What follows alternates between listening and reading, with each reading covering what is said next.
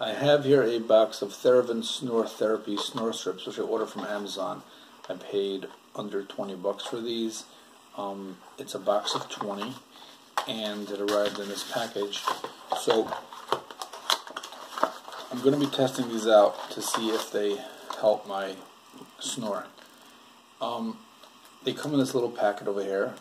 They are Max, which means it's the strongest adhesive. It's the thickest pad that they sell. They also offer a regular, there's even a lighter one, but I am a pretty severe snorer, so I wanted to get the most protection. The way to use these is you open them up, and what you have here is a simple, almost looks like a Band-Aid, and you peel it off in the back. It's very sticky, and the inside has these, it's made from plastic, and it has these like kind of crisscrosses, but if you look closely, there are some lines running on each side of this little hole.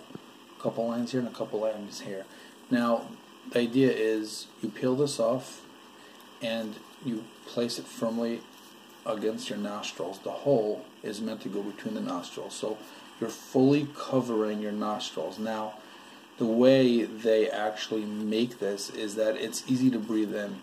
So if you breathe in through your nostrils, these lines over here, these perforated lines, they open up and air comes in. However, when breathing out, these things do not go out that easily, so breathing out is much more forced.